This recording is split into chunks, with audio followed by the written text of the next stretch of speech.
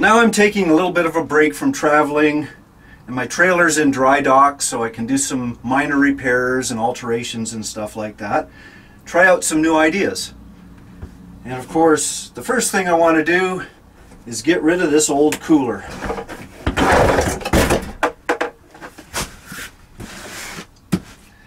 And that frees up a lot of space. Now my new refrigerator is still underneath the bed, and I actually really like it under the bed, but reality is it's going to be in the way if I want to go stealth and stuff like that. So I think the new refrigerator is going to go back in that this space here. Maybe I'll slide it out, and I've probably got some extra space I can use for a shelf or something like that. So I'm going to redesign that. As far as the cooler goes, it would be really good. I hate spending money on something and throwing it out. Maybe I can repurpose it somehow, like take the cooling unit out and use it for something else. Maybe an air conditioner? Who knows? But before modifying the cabinet, I wanted to go back to another issue I discussed before in Nevada, when I had rain leaking through a window during a storm. My Band-Aid solution while traveling was to put weather stripping on the inside of the frame. This did stop the moisture from coming inside, but could potentially trap the water in the wall.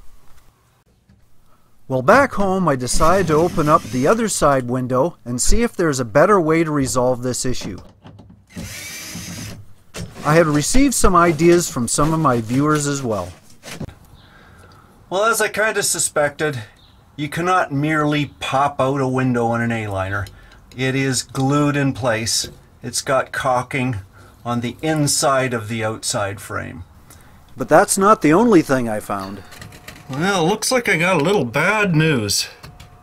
I've got rot underneath the sill. It's definitely separating. And if you trace it back up that middle column, there's actually a hole where the water comes through.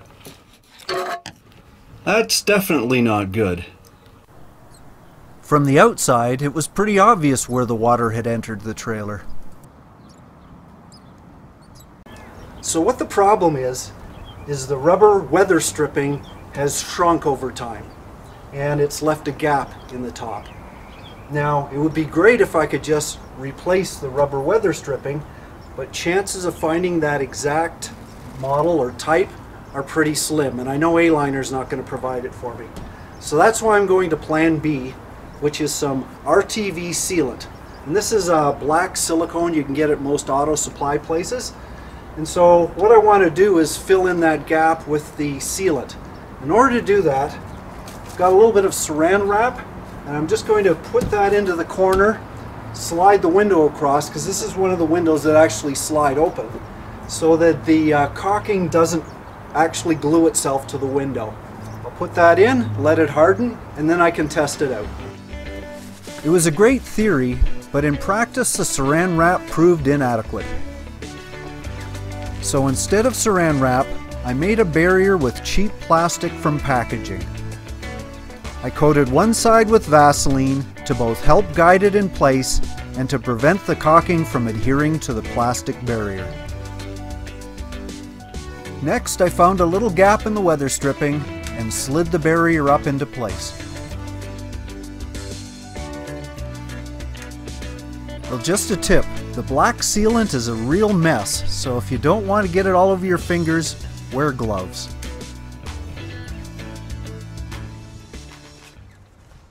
Well, it's been curing for a few days, and it's actually raining right now, so it's a perfect time to try this out. So I'll remove the plastic, and just to make sure, I'll go inside and try the window, make sure it hasn't sealed itself to the glass.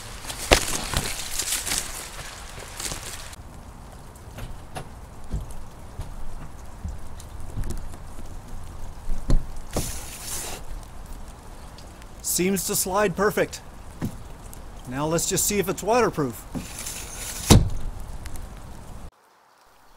Well, not the prettiest job I did, it at least seemed to be tough and held well.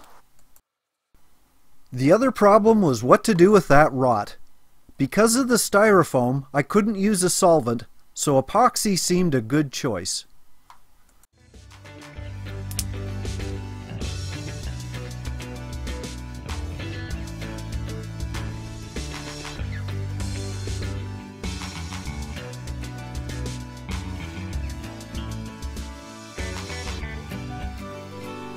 Using strips of plastic, I forced the epoxy into the gaps between the styrofoam and the inner lining. I tried to pack it in as deep as I could to make up for the disintegrated wood.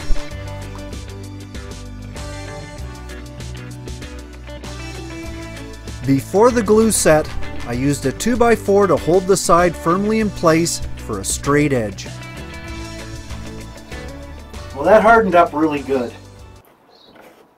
It's nice and hard, seals really good. Still a little soft down here, but I think I could have done better if I used 24-hour epoxy. It would have seeped down farther in, but I only used 5-minute, but I think I can live with that. So the next step is just seeing if we have a good seal. Right on cue came an Alberta thunderstorm, complete with hail, of course.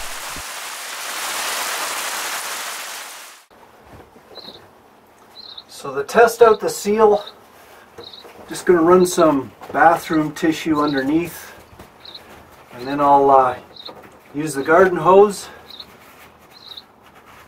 and we'll see if there's any leaks.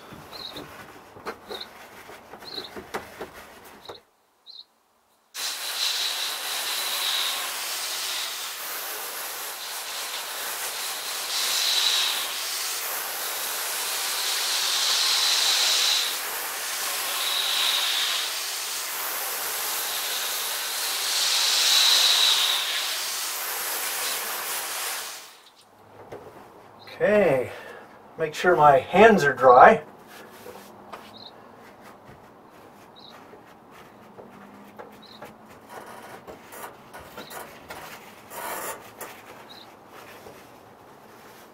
Completely dry. We have a seal. That means I don't have to do anything on the inside. Just sealing up the rubber on the outside, and that's all I need to do. So I can put the frame back up. We're all ready to roll. So now back to the kitchen cabinet. In Arizona, I replaced my large inefficient cooler with a small energy efficient refrigerator, but I hadn't found a place to put it. Well, there's no issue with fitting this refrigerator in the hole. It's just a matter of how to access it. One idea I have is to use appliance rollers. Now I can just put these underneath and slide it back and forth. I don't think this is going to be permanent, so I'm not going to make a permanent solution, just a temporary one. These things are really cheap, you know, like about $15 for the metal one. And there's also a plastic one, which is like $8 or $10. And what I can do with the plastic one actually is just use these wheels on the sides so that it'll have support going out, and so it won't rock back and forth. I can use these wheels. I'm going to try that. It's a temporary solution, and not only that, I can attach these with Velcro or whatever I want, so if I want to use this in the tow vehicle or whatever, I'm not stuck with these rollers all the time. The first thing I did was remove some of the lower trim from the cabinet. That would give the rollers a clear path across the floor. Next, I cut up some 1x2s for use with the side guides. I rounded one side of each strip where the fridge slides in.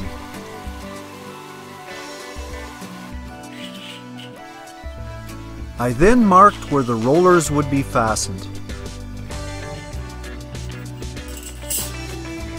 It's pretty easy to remove the rollers with just a screwdriver.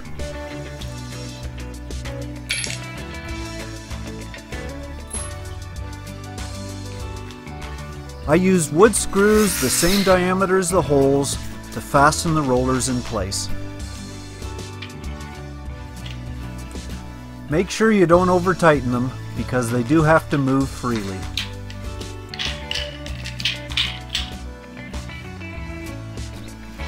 And here's the side rails in place inside the cabinet.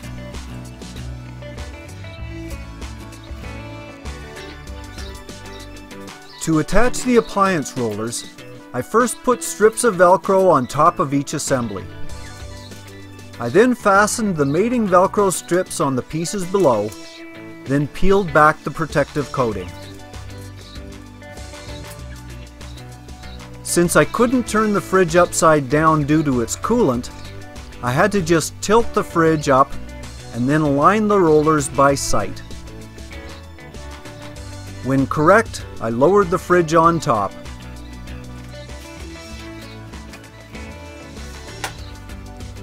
One design issue I had with the fridge is where the cord was located.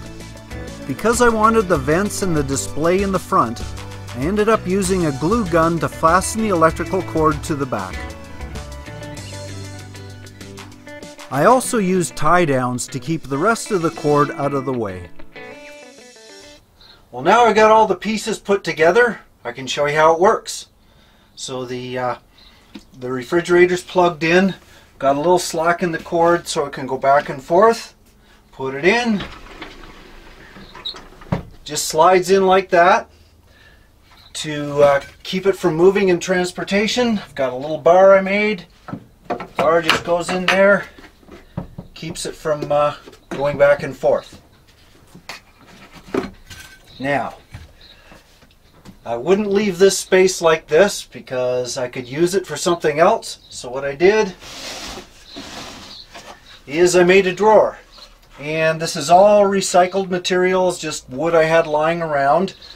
Even the handle is a piece of elm that I cut down in somebody's backyard and just put a groove in there. Kept the bark on there just because I thought it looked cool. Put that in there. There's the drawer. Little barrel bolt lock. Lock the drawer in place as well. And to use, bring it out. Open it up.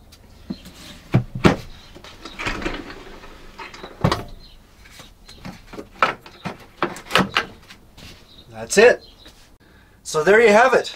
I've got my new little refrigerator tucked out of the way. I've got a new drawer. I can put my pots and pans in. I know it wasn't a super exciting video, but anybody that's trying to save a little bit of space on a small trailer, every little bit helps. But I hope you did enjoy this, and always appreciate the thumbs up, and check back. I've got more ideas coming up as well. And as my little sparrow buddy says, please subscribe.